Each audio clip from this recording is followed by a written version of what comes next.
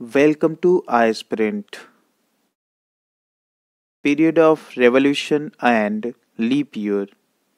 The Earth takes to complete one revolution around the Sun determines the length of 1 year.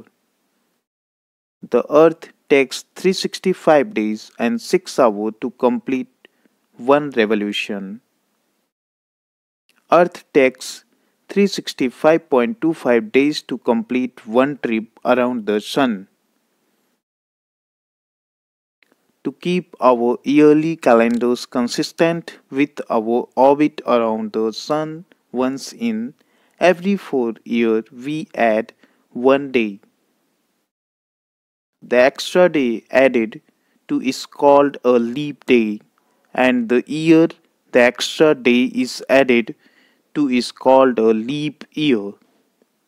The extra day is added to the month of February, which has 29 days in a leap year.